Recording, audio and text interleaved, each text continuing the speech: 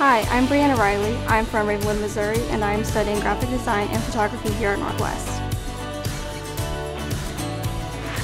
Art was something that I was always passionate about in high school. It's really the only subject I really enjoyed, and I wanted to choose a field that I felt that I could go far, and graphic design was the option for me. The projects and stuff that we created for class, it was really important for us to make it look presentable.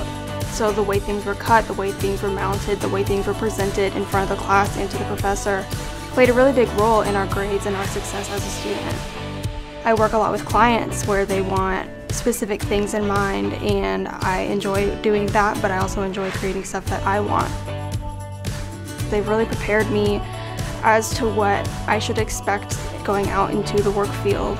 I know how to present myself whenever I'm looking for a job.